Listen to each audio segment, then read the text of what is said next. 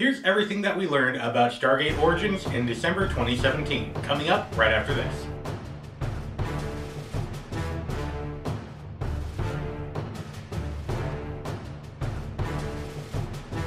Hey everybody, I'm Taylor, and I'm the Stargate Guy, where I talk to you about everything and anything Stargate. Today we are looking at Stargate Origins and the new things that we have learned. If you have not seen the previous two episodes, I would recommend going and seeing what we learned in October and November before watching this one. First off, we do know the debut date. After months and months of waiting, we finally know when we're going to see Stargate Origins. Originally, it was set to debut at the end of 2017, but now the date is official. It is going to be released on StargateCommand.co on February 15th, 2018. However, it is not clear if they are going to release just one episode a week, or if they are going to release all 10 episodes and binge watch it. However, if you know about that, go ahead and comment in the section down below. We also know that it took them 5 weeks to actually film all of the episodes, and we got a little bit more behind the scenes footage of what happens on the set.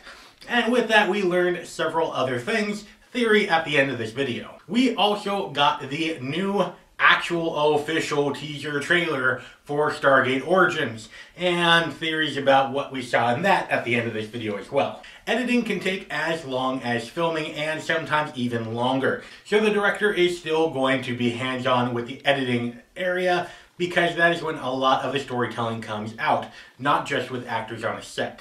Now, a lot of questions that I have heard on this channel are based around two different things. Are they going to open up the wormhole? And two, are there going to be aliens, some Jaffa or something? Well, looking at the footage, now we get into theory time. Now, analyzing the different footages that they have given us, I believe that I can connect a form of story of what the episode and what the entire series is basically going to be about and how it's going to lay out. So, potential spoilers. Remember, this is just a theory. I'm not paid by Stargate Command. This is not an official Stargate Command thing. It's me in a puddle. We do know that the Langfords, when Catherine was about around 9 or 10, that they recovered the tombstones and the actual gate. However, they did not recover a DHD. Now, they were trying to decipher the symbols and the meaning of this stairway to heaven, or gateway of the gods, or however you want to interpret that Egyptian. This is probably where the notebook comes in, of Professor Langford keeping notes down and writing the symbols in ink on a little notebook.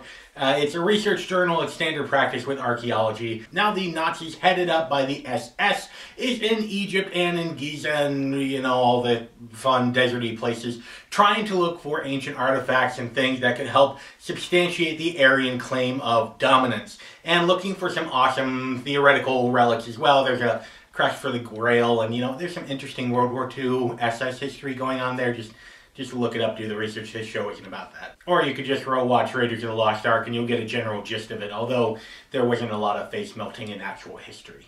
Now, most likely, the Nazis had heard about the Stargate and of the gateway to heaven, or the doorway to heaven, however you want to interpret it, and they came in to take this artifact from the Langfords, and they believed that there was more to the story, and they take Professor Langford hostage, but his daughter gets away, and the daughter comes in contact with a British Army officer and his servant, and basically convinces them to come along with me and find out what happened to my father.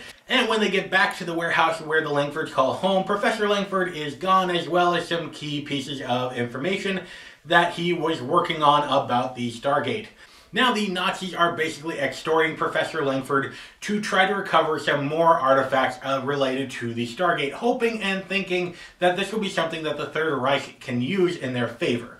Professor Langford is persuaded to basically follow his research down, and the Nazis and him go to a hidden temple where the Goa'uld hung out several thousand years ago that has not been really discovered by archaeologists yet. Meanwhile, Catherine Langford finds a British Army officer and his servant and basically convinces them to go help her find her father, and in the meantime find out more about the Stargate and its origins. They all end up meeting up in that tomb temple thing after having some wonderful adventures with natives and all sorts of crazy shenanigans, including someone kissing, and yeah. They meet up and fight the Nazis in this temple, and some of them have to work together in order to not die. And in this tomb, they find the DHD. And the Nazis took with them the Stargate, or the DHD and the Stargate got put together somehow. Because for a few seconds, the editors of the behind-the-scenes footage messed up. And we saw one piece of key information that lets us know the answer to, is the Stargate going to get turned on? The answer is yes. And I have come to that conclusion because of this 1 or 2 second clip. Ready? That wasn't a lot. And in the background of the character shooting a machine gun, we see the Stargate. And what is behind the Stargate? A green screen. And what is a green screen used for? Well, let me show you. That.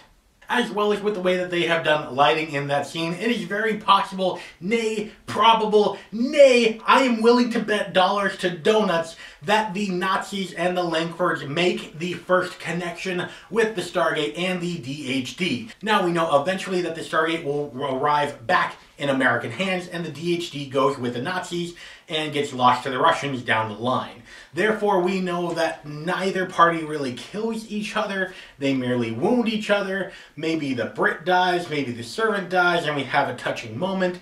But in the end, the Langfords get the gate, and the DHD goes to the Nazis. And Professor Langford convinces the Air Force to try to open the gate again, because obviously, if the Nazis got it to work, the Americans wanted it to work so that they could kick the Nazis' butt. However, we will find out if I am right or if I am wrong starting February 15th, 2018. However, I'm willing to bet you that I'm right about what the general plot of the Stargate Origins is and whether or not we turn on the gate. And if you like this update and this theory, go ahead and subscribe. Great Stargate content is coming out every week.